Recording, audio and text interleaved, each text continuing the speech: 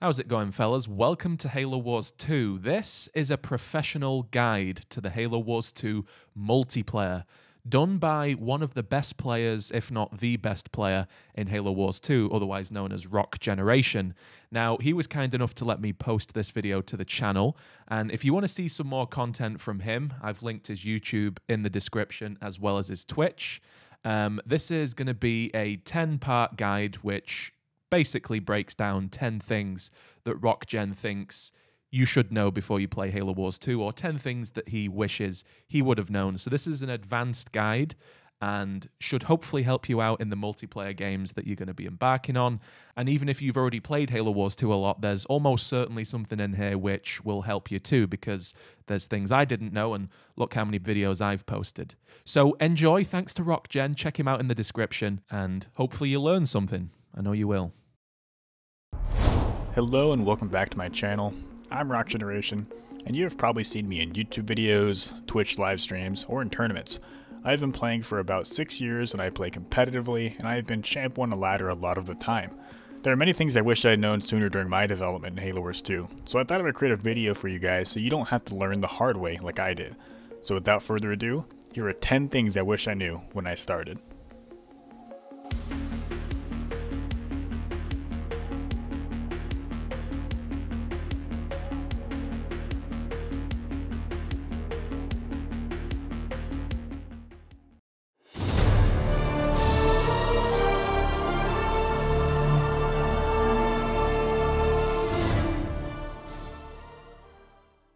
Okay, starting off, head over to Option Extras, go to the Game tab, make sure you have the default zoom set to 0.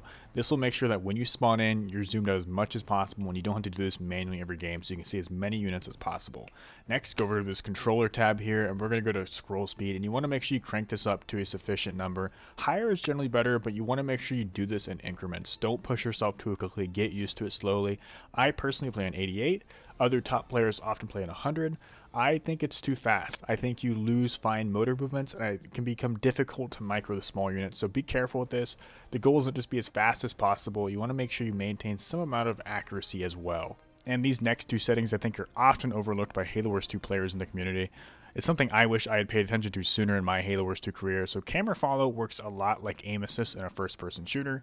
It allows you to lock onto a unit and keep your cursor on it. This helps you throw grenades more accurately, lets you track it. This is really helpful if you're in controller and some of these fast engagements with scouts.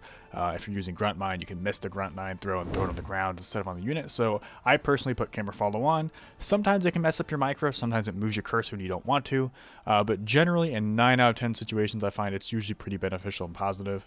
I rarely have much trouble with this setting on. And next up is sticky selection, and this one is a little complicated. It's hard to describe, I think, but essentially this helps you use the advanced commands in Halo Wars 2. So one of those, for example, is the hold ground command. So oftentimes you select a unit, you go somewhere across the map, you do the double tap LB, and you lock your unit on the ground. If you don't have sticky selection on and you click too close to the mini base or you mess up your button slightly, you can accidentally cancel the hold ground and it'll fail and it won't actually put the unit on the hold ground. And so oftentimes you'll have to go all the way back to the unit that you were wanting, go back to the place you wanted to put them, and do the whole process again, and this can cost you lots of time and it can be tedious. So with sticky selection on, it makes it so that you can't deselect a unit unless you click B. So just clicking on the ground won't accidentally deselect a unit. I find this very helpful. I was missing hold grounds all the time and I couldn't figure out why, and then I was told about this setting and it helped me immensely. I wasn't failing any of my advanced commands nearly as much anymore, so I highly advise you put on this setting. It was very beneficial for me. And the third category here, we're going to go to video, and you're actually going to want to go to this always shows hit point bars setting, and you want to make sure this is on. This allows you to see all the health bars of your opponent and your unit, so they don't have to be taking damage to know what the health is. It's really important in Halo Wars 2.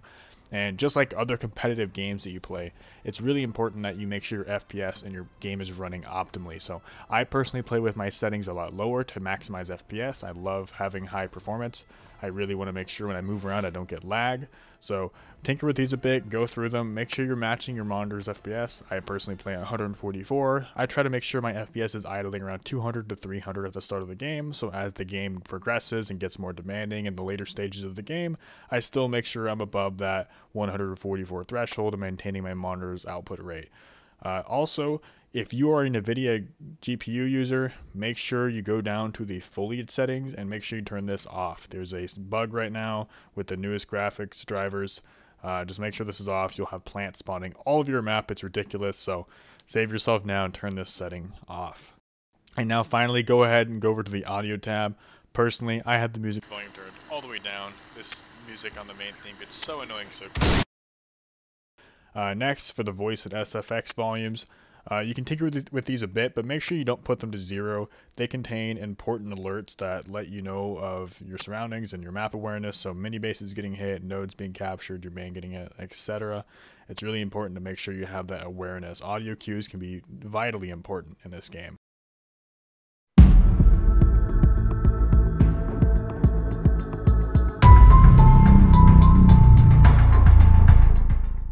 Okay, so I have the minimap pulled up on screen, and at the top of the minimap you can see a bar with a blue sliver in it. This bar represents your leader power progression, and when it reaches the end you will unlock another leader point. Each additional point requires more XP to unlock. Here's a chart of the XP values in the game. On the left side of the chart is the order of the leader power points. You start the game with 1 point and count upward. The figures on the right side of the table represent the amount of XP required to unlock that point. So for example, to unlock your 3rd leader power in the game, you will need around 1,300 XP to unlock it. So at this point, you're probably wondering, how do I get XP? How much do you get for doing the different things in game? Well, essentially, doing most actions in the game will give you leader point XP. Anything from killing enemy units to destroying enemy structures to capturing nodes will award you leader point XP. Let's get more specific here. I have all the figures here for all the most redundant and important actions you will do in game. The goal of showing you these figures is not to have you memorize all the exact values for things you can do in the game, but it's to give you a general outline and idea in your head that while you're playing, you know what actions are more rewarding, which ones are less, so you can get faster leader powers in game. Alright, so to start off, you actually generate about 1.4 XP a second in game all the time no matter what you're doing. This is the constant background rate. This works out to be about 84 XP a minute. And this list will be in order of least to greatest, so the smallest amount of XP actions to the greatest amount of XP per action. Alright, so right off the bat, you get 3 XP for every time one of your own units dies. This is regardless of how big the health unit is. Every single unit is worth 3 XP when it dies. And you get 5 XP for an enemy unit being killed. So you're rewarded more for killing enemy units than you are losing units. But you do get some amount of XP for losing your own troops. Next up we have 12 XP. This is for self-destruction. So if you have a mini base, a pad, whatever it is, if you self-destruct it, you get 12 XP for that action. Alright, so now we're on 40 XP, and every time you buy a building or you buy a turret, you get 40 XP when you do this. But there's a really important detail about this fact. This only works for the first 5 of every building and turret structure. So your first 5 turrets, you'll get XP, but after that, you won't get any more XP for any more turrets you buy. The same goes for supply pads, generators, barracks, armories, every unique building type. You only can buy 5 of them, and then you stop getting XP. So essentially, you're capped at 200 XP per building type in the game. Next, you get 40 XP for upgrades, and this is building upgrades, turret upgrades, unit upgrades, anything you spend yellow on, that's an upgrade. So if I just spend yellow on a unit, if the unit costs yellow itself, that doesn't give you XP, but if it's anything to upgrade, so if I upgrade a pad, if I upgrade a generator, if I upgrade an infantry unit, any type of upgrade that requires yellow, you will receive 40 XP for this. And there is no cap on this. There is no 5 building cap. You can do this as many times as you want in the game. So spending yellow will always yield that XP for you. And up next we have 40 XP per node capture. This does not work for decapture, and what a decapture is when you take an enemy node and you turn it to neutral. This does not count as a capture and you won't receive XP for this. You will only get the 40 XP if you fully turn it to your color and make the node yours.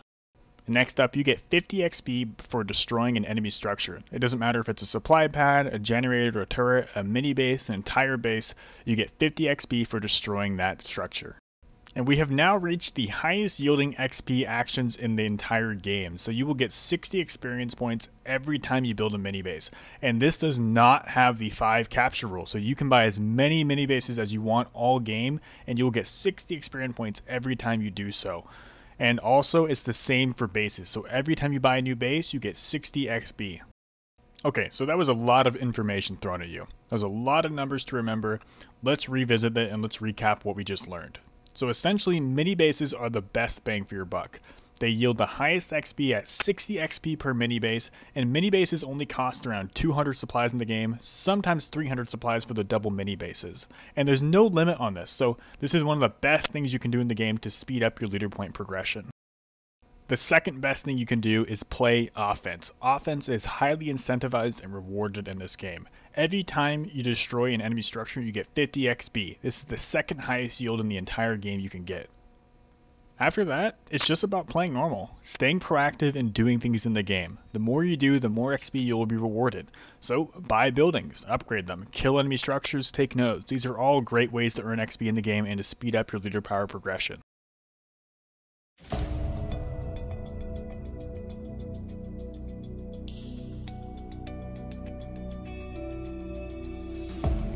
Alright, so this next category is probably one of the more high level skills in the game. It really helped elevate my openers to the next level. Using the Q commands are essential to optimizing early game builds. It allows you as the player to focus on early game harassment, mini base buys, and your build because it frees up more of your attention by automating some of the early game resource pickup processes. So to use the Q commands, it's essentially the same thing as just using normal commands. Instead of pressing X, you hold the right trigger and you press X at the same time. That's it, it's that simple. The most beneficial use of this command is the early game pickup of resources.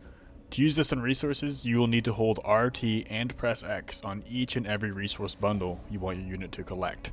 This can feel pretty tedious at first, and it takes a while to get used to, but if you can master this early game trick, it will really improve your gameplay. Particularly on controller, it can be difficult to accurately click on each bundle in the pile and properly execute the Q. But stick with it, I promise you it gets easier the more you practice it. It's just really difficult at first to get used to.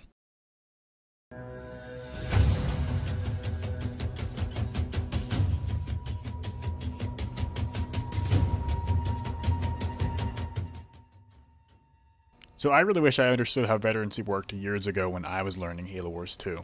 Getting vet on a unit is one of the most powerful damage and armor buffs you can get in the entire game. Here's the chart with all the values here below.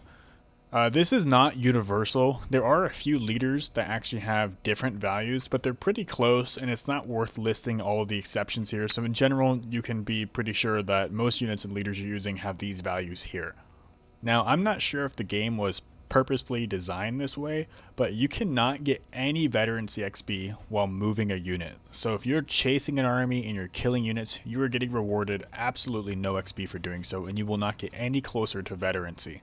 The only way to get XP for a kill is to stand still and get the kill while not moving. This is extremely frustrating because moving around in this game is extremely important and standing still is just not really an option most of the time.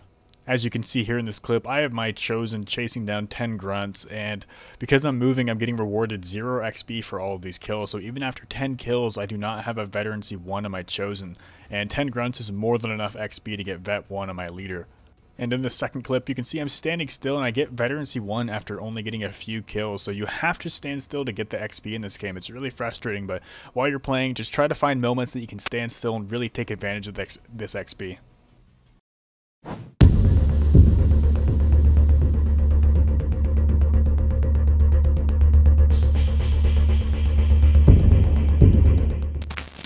So there is absolutely no way I can comprehensively cover a topic as big as Micro without leaving out a lot of stuff. But I've broken it down to a handful of concepts and tricks that I really wish I had known from day one when I started playing Halo Wars 2.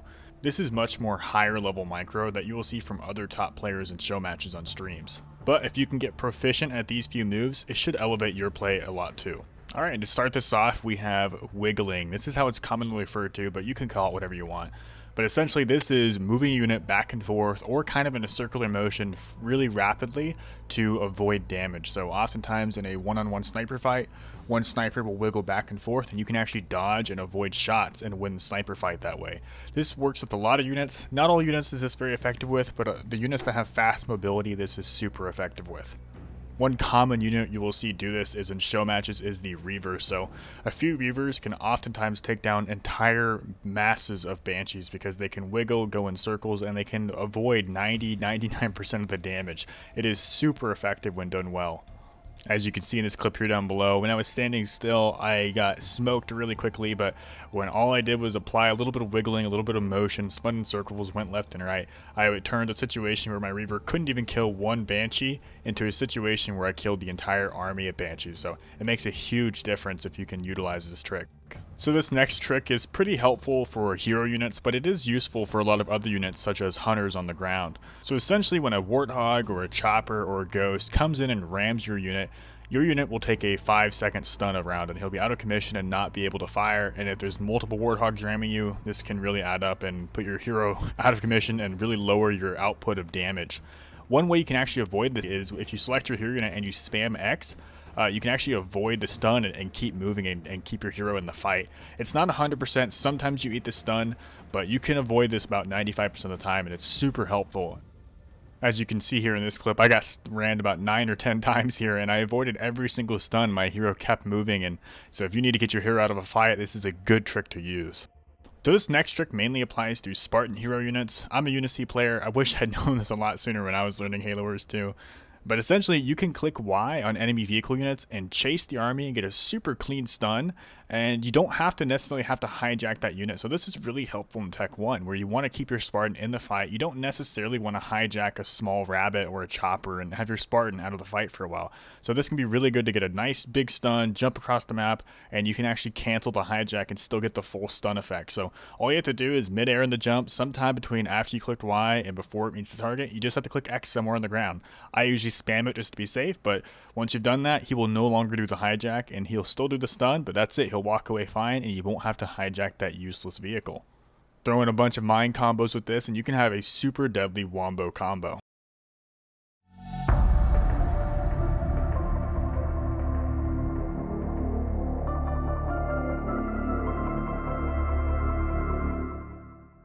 So I guarantee you didn't know that this game actually has a north. If you look at the compass here on the minimap, there's a little arrow somewhere on it, and that is actually north.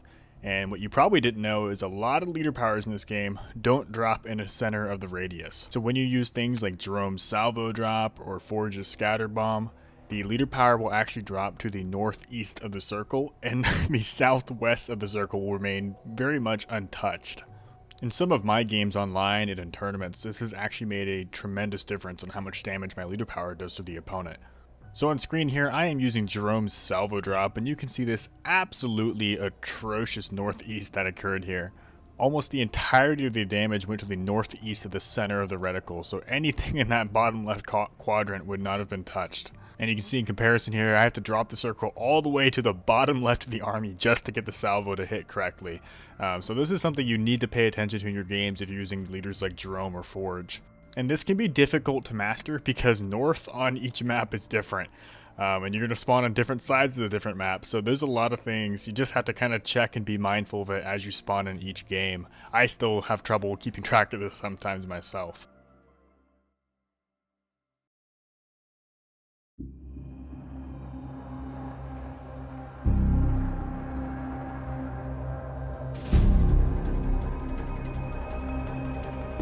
Fog of War, looking into the abyss and trying to figure out what your enemy is up to.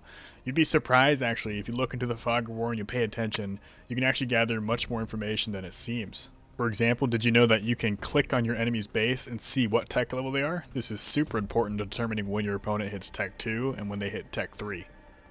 Alongside this, you can usually figure out if your opponent has an Expo as well. Just by hovering over in the fog, you can hear the noises of your opponent's base.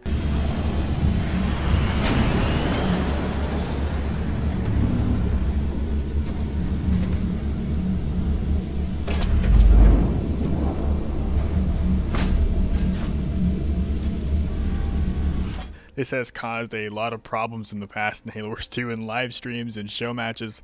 The opponent will often think the enemy is stream sniping because they just seem to know too much about when their expos are coming up. But if you listen here, you can pay attention, you can actually hear buildings being destroyed and buildings being built. And if you have a really good ear, you can actually pick out which building is being built because they all have slightly different animations and noises when being constructed. And furthermore here, if you actually pay attention to the fog, you can sometimes hear troop units.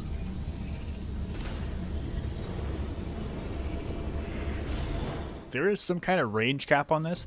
You can't just hear units all over in the fog, but it does extend outside of your normal vision. So somewhere in that buffer zone, you can actually hear troops moving around, and this can be super helpful to hearing an attack coming 5 or 10 seconds early.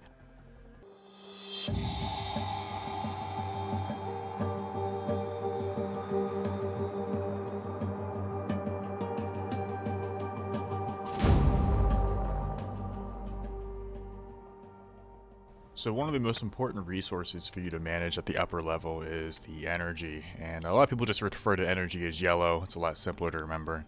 And there are two ways to increase your power production. Either you buy more generators or you take more nodes, and generators get quite expensive quite quickly. They start at 200 and increase by 300 supplies every time you buy one. So by your third generator, it's already costing 800 supplies. So it is essential to understand how much your generator gives you power, how much your nodes return to you, so that you can plan your Tech 2 and Tech 3 timings while also making sure you get your upgrades in a reasonable manner. Alright, so to start off, when you buy a generator, for that time it's not upgraded, it actually generates 3 power a second. And when you upgrade the generator and it transforms into the advanced generator, it produces 6 energy a second. This works out to about 360 power a minute for the advanced generator and 180 power a minute for the unupgraded generator. So I think when I first learned how much the nodes return in power, I was a little bit disappointed because I'm the kind of player who really likes offense. I like when the game rewards me for taking actions around the map, and unfortunately nodes only give you 1.5 energy a second. So it essentially takes 4 nodes to make as much power as one upgraded generator.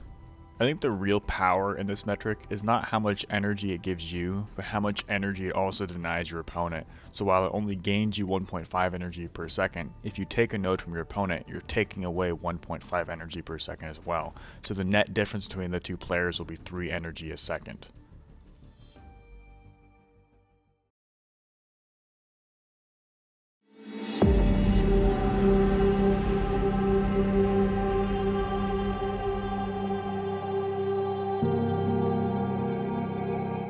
Engineers are super broken in this game. That is all. No, but seriously, if you are not incorporating engineers into your play, you are missing out big time. Their Y abilities have a 40% armor reduction and their heal rate is absolutely bonkers. I really wish I had been aware of this from day one because this absolutely makes Banish so much stronger when you take advantage of it. As you can see here in this clip, this one engineer is out healing this entire army. It's really quite ludicrous, so make sure you incorporate them into your Banish army comps.